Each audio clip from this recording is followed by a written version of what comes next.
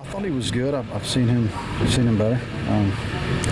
I'm sure just coming back that first start, you're always a little rusty. So we left a couple balls up.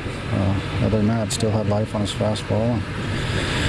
And, I think we just took advantage of some of the mistakes. And the 3 solo homers and then a couple runs in the first, and that was enough.